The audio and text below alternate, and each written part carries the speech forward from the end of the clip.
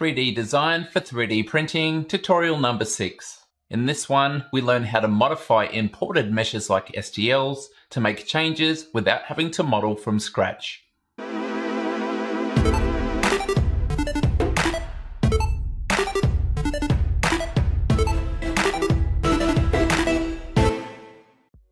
This video is part of a series on learning 3D design to create custom 3D printed parts using a free Onshape account.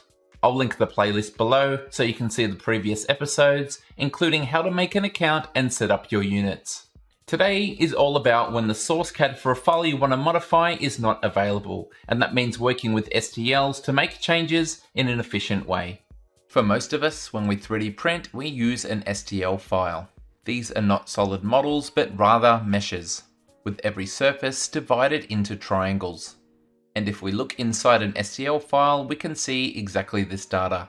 We have instructions for which way the triangle faces, and then the coordinates of the 3 corners that form the triangle. Now, Onshape is designed as a solid modeler and not really intended for STLs, but there's still enough functionality there to modify them to meet your needs. In this tutorial, we'll look at 2 files, a handle that we designed in the last part, and then how to modify something more practical, an electronics case for an Ender 3, where we'll look at the hypothetical situation that the mounting pattern we need for the main board is different to that which is provided. Just to be clear, if the author of the files has provided a step file, import that and you'll have a much easier time. But in our case, let's pretend that wasn't provided and we only have an STL mesh to work with. If you need to take measurements for your project but don't have digital calipers, I've linked a set of inexpensive calipers in the description below. As always, I'd recommend being thorough and writing down all of your dimensions on a piece of paper before starting CAD. Time to import an STL into Onshape, and for our first example, we'll start with this simple handle that we modeled and then 3D printed as part of the last tutorial. It's ideal for this demonstration because it's not too simple or too complicated. In Onshape, if you'd like to create a new document, come up to Create and then click Document. However, I'll be adding to the TT Tutorials document, which is linked in the description below. I'm then going to come down to the plus and click on Create Part Studio, and I'll right click and rename this tab.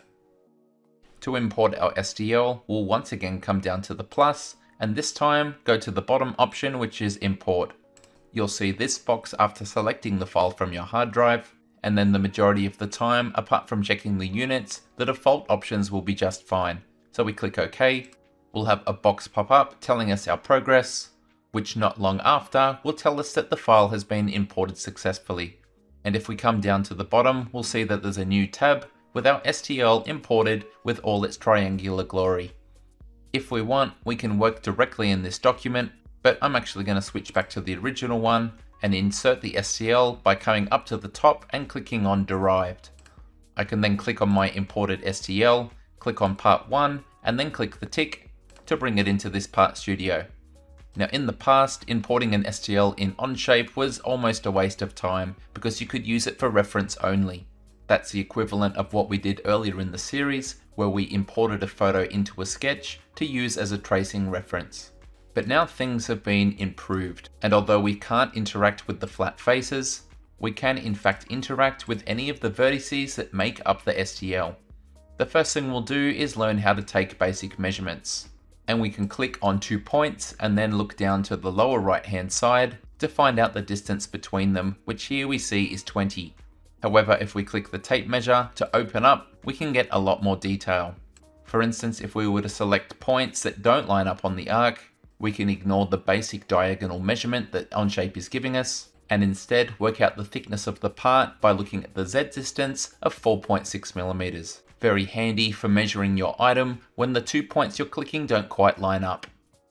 Let's say for this part that we want to shorten it overall and add a separate mounting boss out to the side. To do either of those, we'll need to place a sketch, and the best place for that sketch would be on the left-hand lower surface. However, when I look from the side, I can actually see that this surface is a little bit below the origin, and I'll expand and see that that is 0.4 millimeters.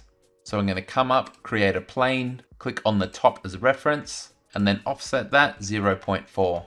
I'll check the direction and reverse it, and now our new plane should be perfectly on top of the STL surface. I'll now start a sketch click on our new plane, and now I know I'll be drawing right where I want on the model.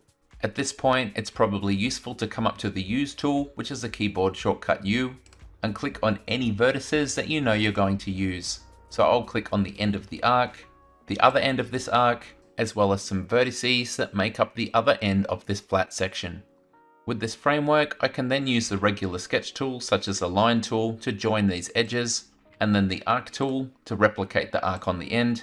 And we can see Onshape is trying to make it a tangent by default, which means it's going to match the existing shape nicely. For this arc, however, that's not going to be possible. So let's look at another trick. I'll draw it off to the side, and then I'll come up to my constraints and pick coincident. And then if I zoom in, I can click on any of these vertices and then click on my arc, and it will snap the two together, meaning that my new arc matches the old geometry perfectly. Now that we've placed this arc, we can see that its center point most likely looks like the center point for this hole. So I'll draw a new circle for where I want my new hole, directly to the left of that using the automatic horizontal constraint. And from there, I'll draw an arc and make it concentric so it shares the same center point. Previously, these two holes were 60 apart, but let's say I want a smaller gear, so I'll dimension the gap to 40 millimeters instead. I now have what I need to modify this end of the STL. So I'm going to close the sketch and then come up to my extrude tools. And this is where Onshape has improved out of sight. I can select this end of the sketch, come to remove, set it to through all. The one part is selected as my merge scope, and when I hit the tick, you can see that Onshape will interact with and cut through the STL, giving it a new external surface, and previously this just wasn't possible. Let's edit that extrude and also select my hole. We'll click the tick to update, and you can see that my geometry has been updated with a hybrid of new Onshape features and the old STL. It is more sluggish when you're editing an STL, but it's still a massive improvement on what existed before. Let's now try adding on rather than cutting away. Again, I'm going to create a new plane. I'll offset it from the top plane, except this time I'll change it to plane point, and I'll click on this corner up here so the plane sits perfectly flat on top. I can now start a sketch on top of this new plane, and I have confidence that I'll be drawing in line with this top surface. Once again, I'm going to press U for use, and I'm going to click and trace this corner, as well as a point from the opposite corner. I can now use the line tool and draw a straight line snapping to these 2 points. From here, it's a sketch like any other. It doesn't matter that we're adding onto an STL. We can use the sketch tools and then dimensions and constraints to draw what we need. With this complete, I can now close the sketch, come up to extrude and select my profile. And I'm going to tell it to come up to a vertex, and for that vertex, I'm going to click one on the bottom of the model. We can now see our extrude will come up and stop perfectly in line with that. So I'll click the tick, and I've added on a section to my STL. Once again, Onshape has blended the mesh with our new geometry. But it is time to talk about limitations. Let's say we wanted to add a fillet to this corner. It's not going to work because this half is a mesh and this half is a solid body. So when we click on here, even with a small radius, we get an error.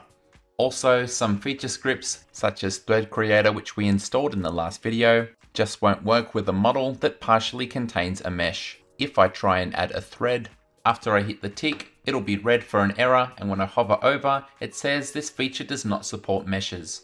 So let's delete that feature and then look at a workaround. What I will do is to edit my extrude and change it from add to new.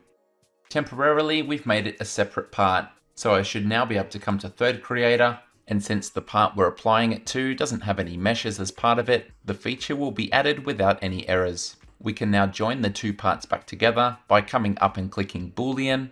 We click on the two parts, hit the tick, and they will be joined back into one. Slightly inconvenient, but a workaround that should see you through. To create a thread here, we're going to need a bit of lateral thinking. So I'll come inside my sketch, I'll draw a second circle much bigger than the first, and I'll update the extrude to cut out this large circle. Using the same circle from the sketch, I can then do a new extrude, once again setting it to a new temporary part, add the thread to the inside, and once again use Boolean join to add the new and old parts together. Although it looks a bit strange here, this hybrid part can be exported as an STL ready for printing, just like any other file. And when we import it into our slicer, we can see that there's no errors or warnings. Despite the way this file was created, it's completely manifold and 3D printable. So let's confirm that 100% by test printing the modified part. And here we can see the original STL as well as the one that we modified in Onshape side by side. There's not much to say here except that all of the features are fully working. This includes the screw threads that we didn't modify, as well as the screw thread we recreated in the shorter custom section. With Onshape, we've managed to edit an STL and achieve our goal. That's the basic workflow, so let's look at 2 more real-world examples that are more complicated. So how about a second example where we want to take this electronics case, delete the existing mounting holes, and then input our own. The first thing we do is to select 3 points on the surface we want to draw and use those to create a plane.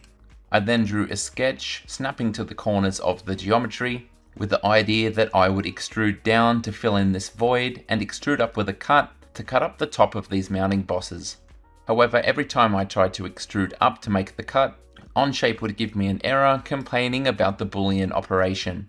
So at this point, I installed a feature script called Boolean Plus. You'll find the URL in the description, and all you need to do is click on Add Custom Features, paste the URL in, and keep clicking through until you see the tool. If you're looking to learn more about what feature script add-ons are, that was covered in detail in the last video. Where I wanted to cut, I extruded upwards as a new and separate body, and now I can use the Boolean Plus feature script, set it to subtract. The tool is my temporary cutting shape. The target is my geometry I want to keep. And as we can see, we get a good result without any errors. We can now do a second extrude using our same sketch, adding to the existing geometry, and telling it to end on a vertex and picking any of the ones on the underside of the case. Hit the tick, and as you can see, we've now completely blanked off this STL, ready to add our own custom mounting solution. We would then have a nice flat surface to draw a sketch on with our new mounting pattern. This one here is just fictitious. For the inner circle, we could cut through the floor of the case like before, and for the outer circle, extrude upwards to create mounting bosses just like the original design. And then add chamfers on the top of our bosses to help clear the underside of the PCB. And in a few simple steps, we've taken a complicated geometry STL and remodeled only the bits we needed to meet our intended solution. Another example, a 3D scan shared with me from my patron Andy. If we click on one of the cameras, we can see that it's been imported at a strange angle. But Andy made a great start by setting up a plane, matching the base surface as close as possible by clicking on 3 points as the basis of that plane. A sketch could then be created with a 10-sided polygon, sized and positioned to match the scan, and after some extrudes, drafts and fillets, we end up with a part that's matched nicely to a 3D scan and should allow the real-life glass to sit inside the 3D printed holder. I did have a few requests for this one, so hopefully it hits the mark. If you'd like to request something I haven't covered in this series yet, get it down below in the comments section. Thank you so much for watching, and until next time, happy designing custom 3D parts for 3D printing. G'day, it's Michael again. If you liked the video, then please click like. If you want to see more content like this in future, click subscribe and make sure you click on the bell to receive every notification. If you really want to support the channel and see exclusive content, become a patron. Visit my Patreon page. See you next time.